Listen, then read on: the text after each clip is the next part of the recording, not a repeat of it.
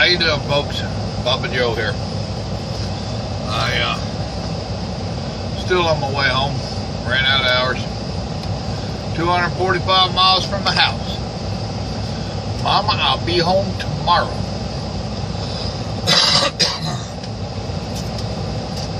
I had a phone conversation the other day. Old boy wanted me to make a video about political correctness. Give my views on it. Imagine that. Told him I didn't know about that. I've thought about it a little bit today driving down the road. Always remember. Never forgotten. My son. Me. Well, I can't reach my Bible. I ain't allowed to carry my guns. You know what I'm trying to tell you? I'm not the politically correct type, folks. I believe in God. I believe He's my Savior.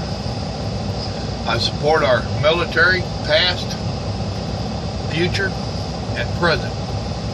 I love my country.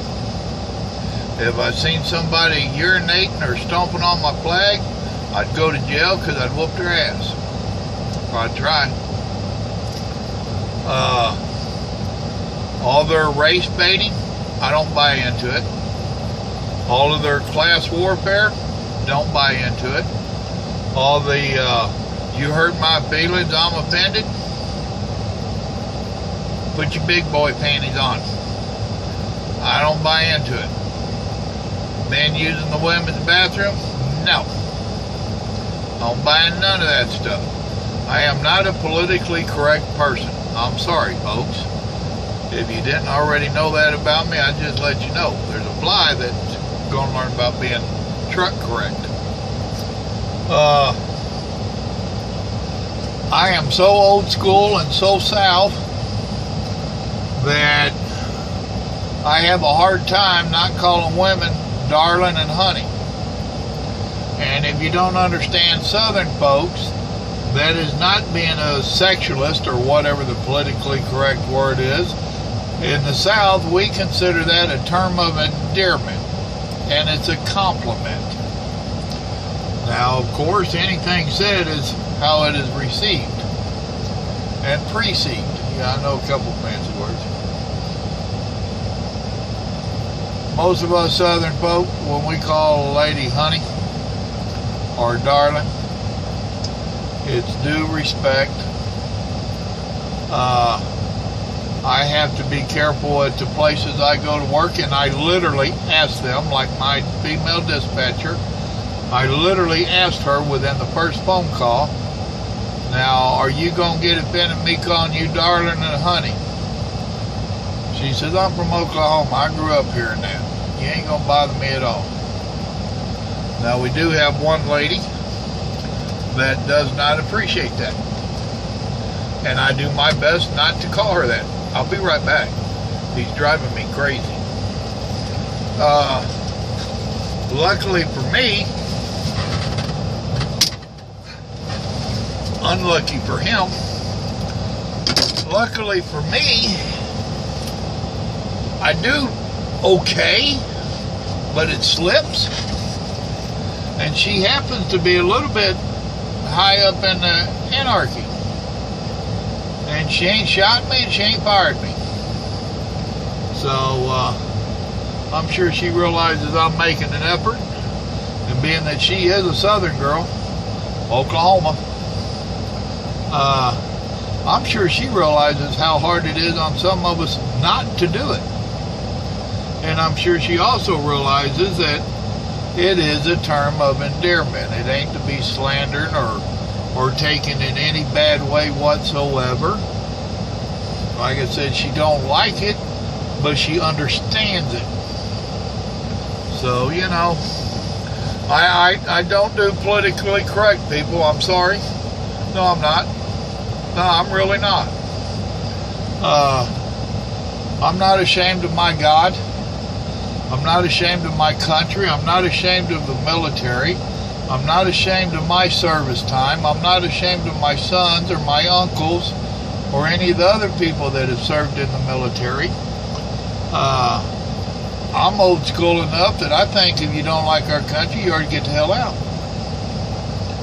And they say that ain't politically correct. Well, I done told you, it ain't politically correct. If you think that standing on our flag and walking on our flag and burning it and all that is some kind of freedom of speech, no, I think you're just being an ass. A disrespectful ass to the country that's protecting you to give you the right to be an ass. And yeah, I know you're not used to hearing me talk like this, are you? Well, it's me. And it's a very touchy subject. Our country is going to hell in a handbasket, and it's on the fast track, fast lane. It's going there quick. It is in dire need of an overhaul. I do not like either political party, Democrats or Republicans. I think they're all liars and thieves. I think that we should kick them all out and fire them and start all over from scratch. I think we should put in term limits so that they cannot become a career politician. I think the most of them are lawyers just so that they can confuse regular folks with all this fancy jargon. I think they ought to go and write the laws and the nonsense and language that ordinary people use, not a bunch of 25-cent words that nobody understands, and those that say they do, they can interpret it in so many ways to make it twist and bend like a pretzel. Oh, that ain't what it means. It means this. No, someone else says it means this. Really? How about plain old American English? Cut and dry. How about y'all getting out of D.C. and getting out here making a real living? Y'all ain't got no clue about us. You are not in touch with the real man. It's Sanders, Trump, Clinton. None of them have got a clue what you and I go through every day. Not a clue. Now, they might have some people that tell them. It ain't the same. I can tell you all day about how to drive this truck and back it up. Now come do it. It ain't the same as getting out here and doing it. You can't do it just from watching a video or from listening to me. They ain't got a clue. No, folks, if you're looking for the politically correct world, this ain't it. Not my channel, not my life. So, and I'm sure in this politically correct world, I offended somebody. Darn. That really bothers me. Not. So, me compadre that asked me to make this, I made it. Probably ain't quite what you thought it was going to be. But it's honest.